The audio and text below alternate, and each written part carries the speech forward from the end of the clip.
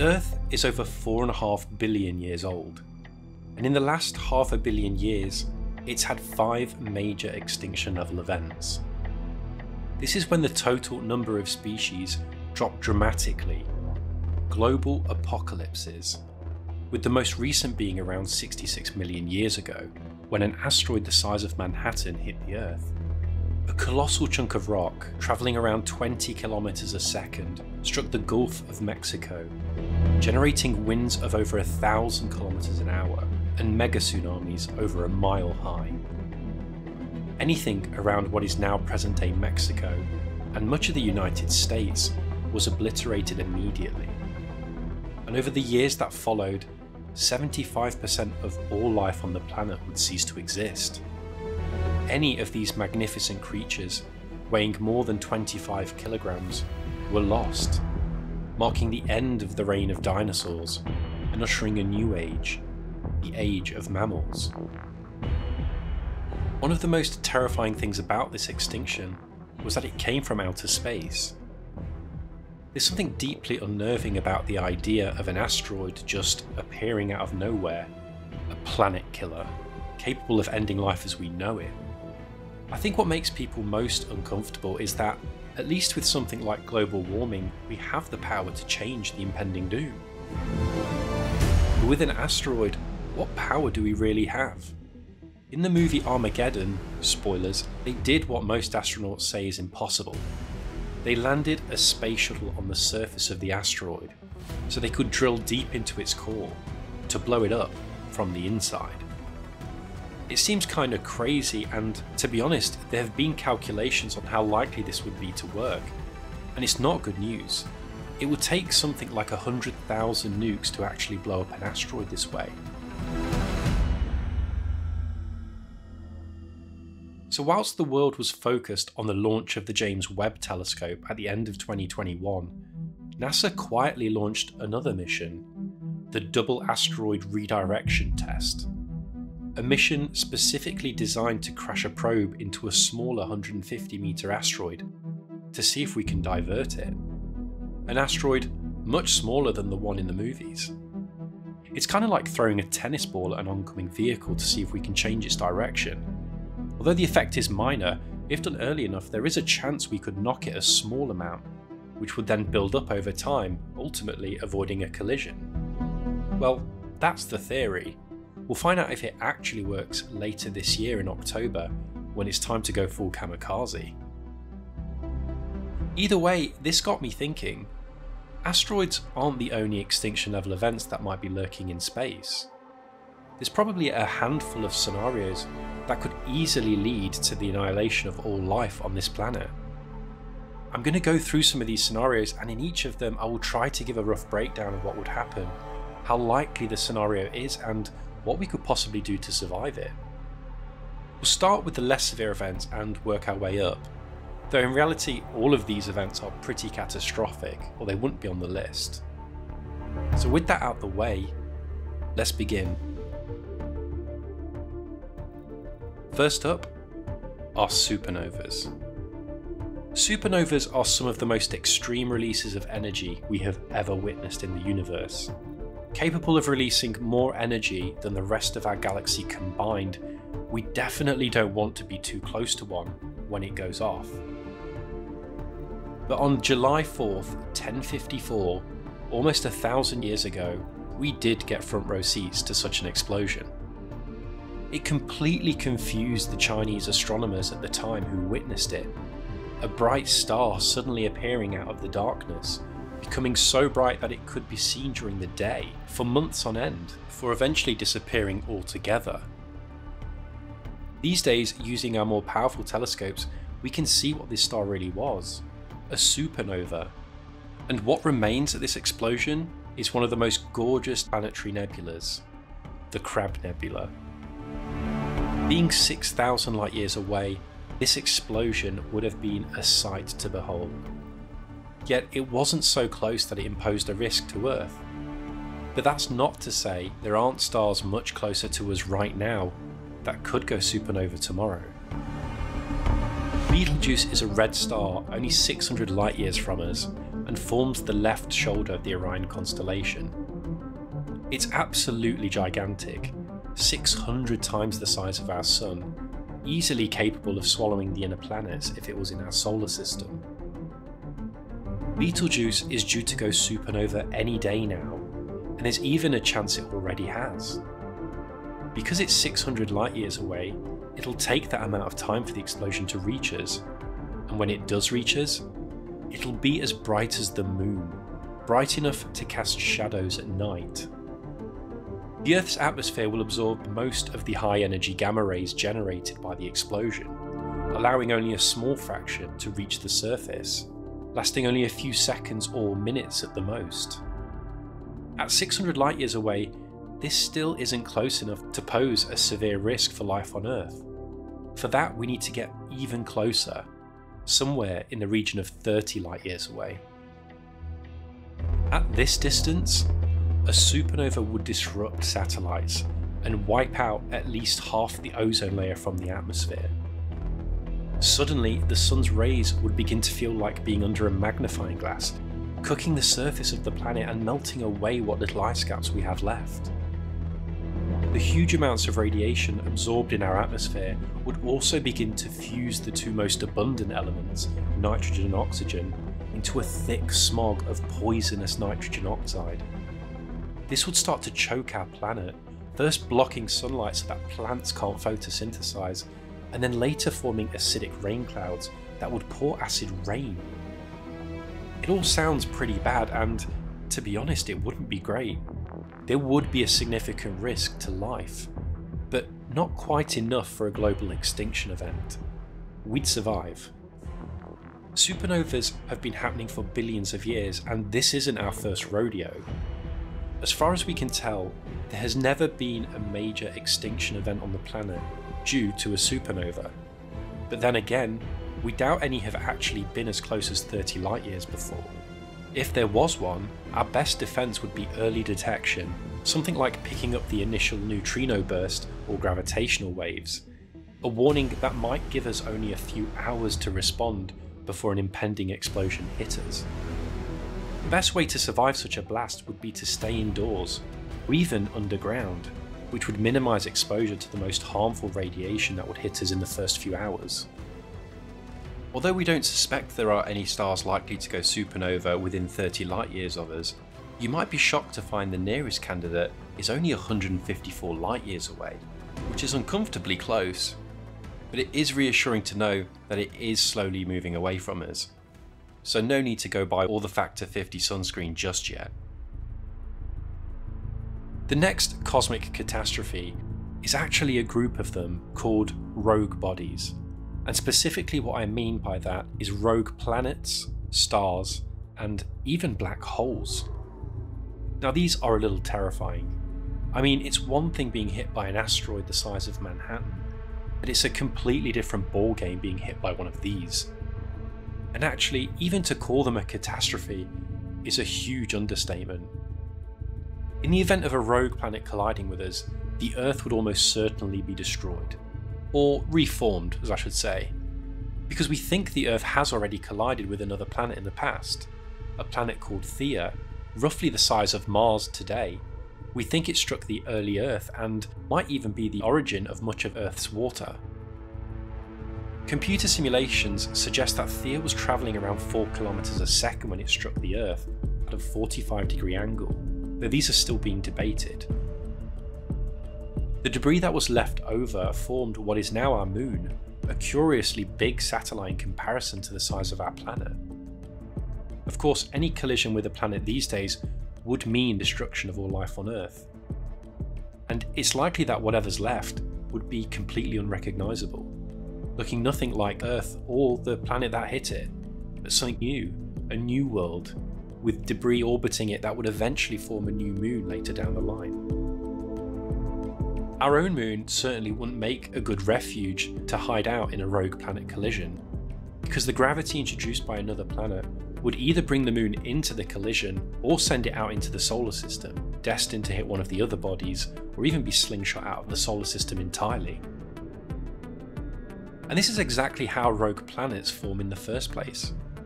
Solar systems are very rarely as balanced and stable as the one we live in.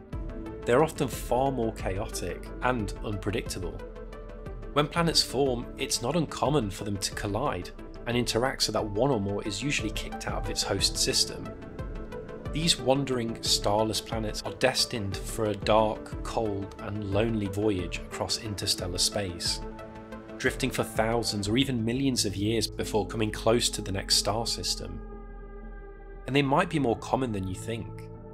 Some of the higher estimates say rogue planets could number in the trillions, meaning they'd outnumber the total amount of stars in our galaxy. What's worse is they are very hard to see.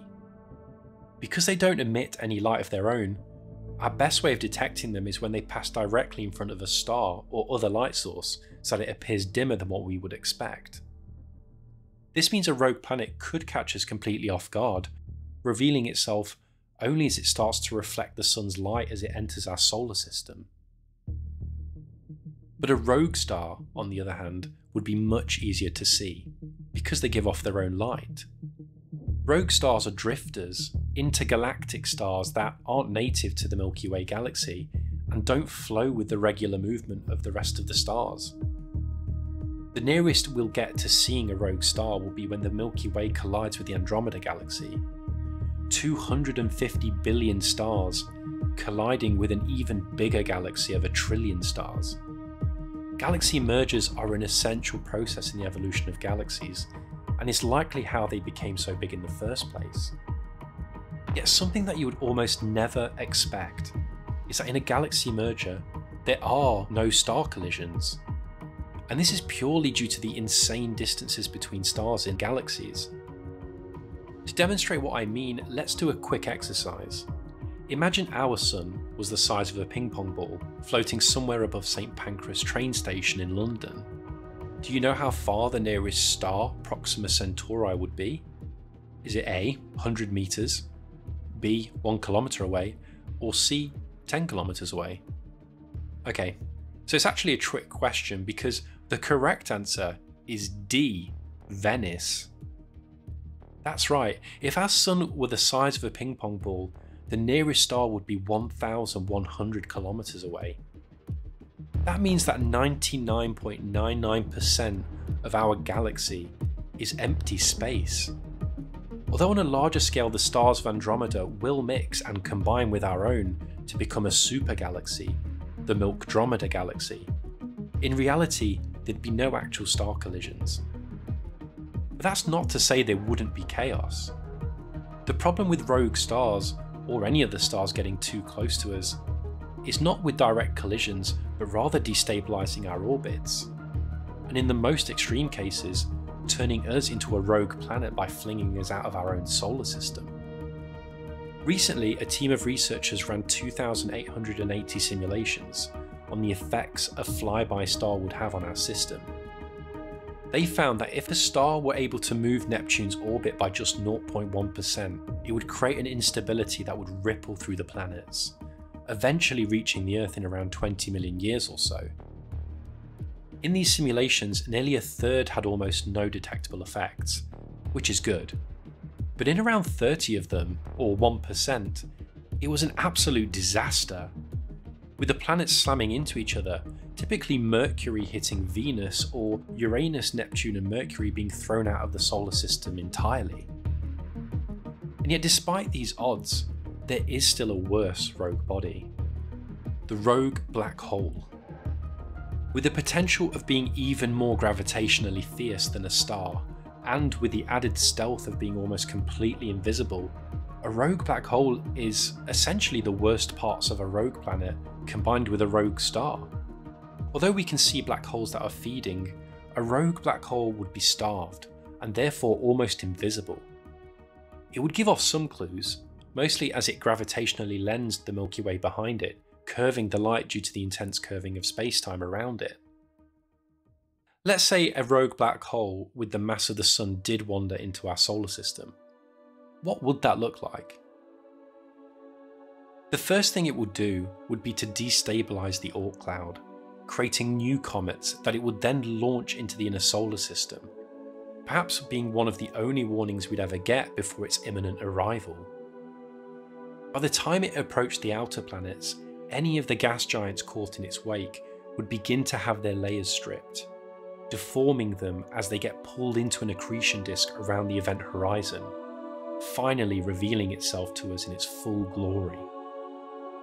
By the time the black hole reaches the asteroid belt, the tidal forces on Earth would be so severe that it would have caused supervolcano eruptions and tectonic plate movements across the planet. Nothing but a lava world would remain, a literal hell on Earth. Most people worry about being spaghettified, but in reality, we'd be obliterated long before then. If it continued towards the centre of our solar system, it would eventually begin a much longer and even battle with our Sun, a gravitational tug of war that could last millions of years and one that we'd never get to witness. The only upside to the rogue body scenarios is that they are incredibly rare. The same researchers that modelled a rogue star entering our solar system also calculated the chance of a rogue star to be about 1 in 5 billion years. It really does seem that rogue bodies are an incredibly unlikely scenario, and for good reason.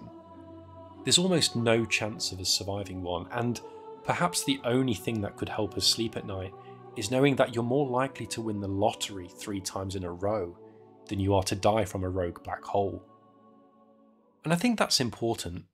In order for us to consider the severity of these extinction events, we really need to consider how likely they are to happen.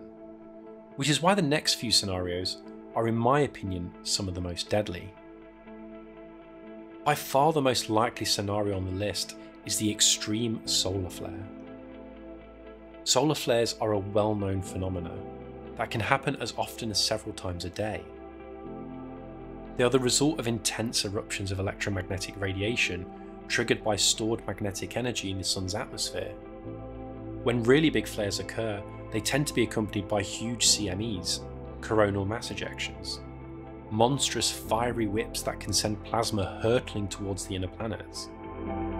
Earth shields us from this with its magnetosphere, causing the magnetic fields to compress on the day side, which is absorbing the brunt of the blow, and the night side forming a longer magnetic tail, which then whips back towards Earth when the flare passes. Solar flares come in a range of classifications and of increasing severity, with X standing for extreme being the most deadly. They're also denoted by a number, with a higher number symbolising an even greater strength in that class. In 2003, Earth received the greatest solar flare ever recorded, in what is now dubbed the Halloween storms, an X50 rated solar flare somewhere between 10 and 100,000 times more powerful than a standard extreme class solar flare. The flare created a geomagnetic storm that saturated our X-ray detectors and knocked power out in Sweden. It blew transformers in South Africa, damaged countless numbers of satellites, with some like SOHO being completely unresponsive. Astronauts in the ISS had to move to the more shielded parts of the Russian orbital segment to protect themselves from the increasing radiation levels. And the Aurora Borealis was so widespread that it was visible as far south as Texas. Even the Mars Odyssey orbiter observed activity in the Martian atmosphere as solar particles interacted with it, and the Cassini probe, which was on its way to Saturn, felt the wave. The flare had an aftermath on our upper atmosphere, destroying up to 60% of the ozone in the higher latitudes, a completely unexpected and unprecedented loss. Flares of this magnitude are rarely experienced, with the last big one being in 1859. But it also brings forward a scary prospect. If humanity continues to destroy the Earth's ozone layer, another 50% let's say, what's going to stop the next big solar flare? And I'm sure this isn't the most extreme flare the Sun is capable of, though I'm not exactly in a rush to find out what is. Because of the Sun's unpredictable activity, it's really hard to say exactly when or how extreme the next solar flare will be. But there is one solar event which is going to happen, guaranteed in our future, and will absolutely mark the end of all life on this planet. That is the dying sun. Our sun is not eternal. It's a little older than the Earth, somewhere around 100 million years, making it 4.6 billion years old. And if it was a human, it would be in its mid-40s. Although it will reach an age of around 10 billion years, like anything that ages, it's going to go through some changes, some of which will be pretty disastrous for Earth. Over the next billion years, the sun's radiation will increase by 8%. For every 0.5% increase, the global temperatures here on Earth rise by 1 degree Celsius, meaning the average temperature here on Earth will rise by a whopping 16 degrees Celsius. During this time, the sun will have started to burn helium in its inner core, a much more energetic reaction that will result in more heat entering its outer layers, where hydrogen continues to be burned, causing huge expansion and ballooning outwards, transitioning our star into a red giant.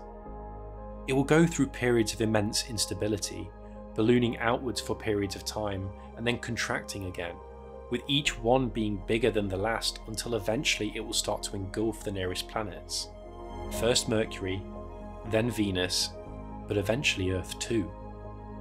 This won't happen until long after the Earth becomes uninhabitable from the rising temperature, a level we expect to reach in around 300 million years.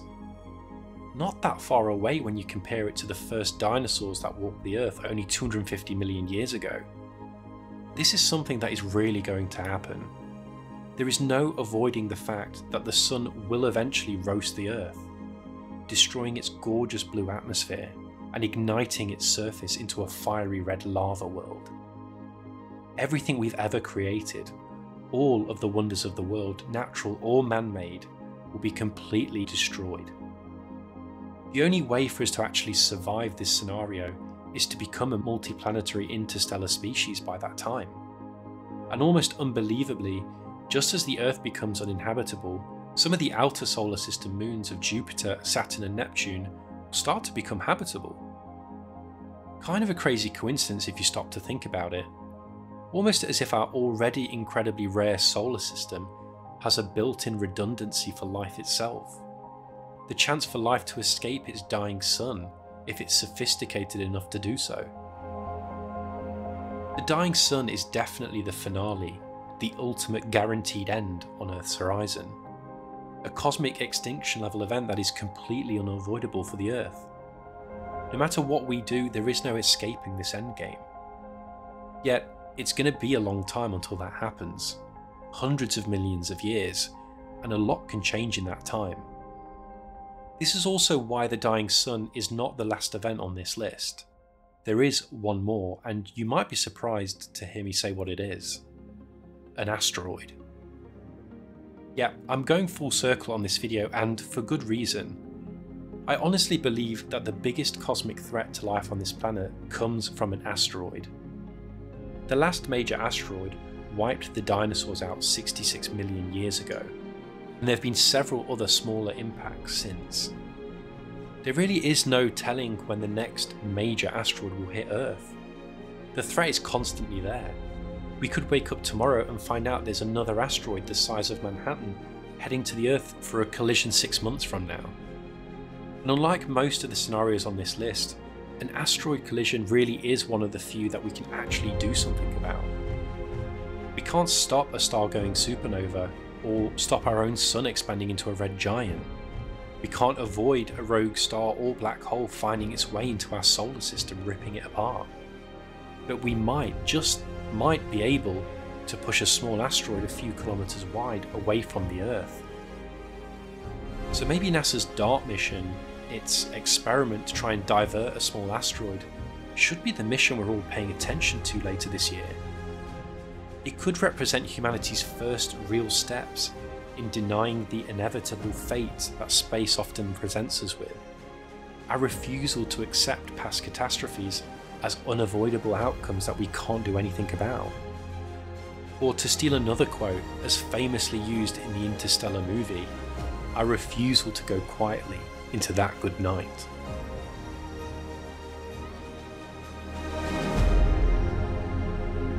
Hey guys, if you're still watching, then thank you so much. This is the longest video I've ever made on the channel, and if it's something you really liked, then please let me know in the comments below.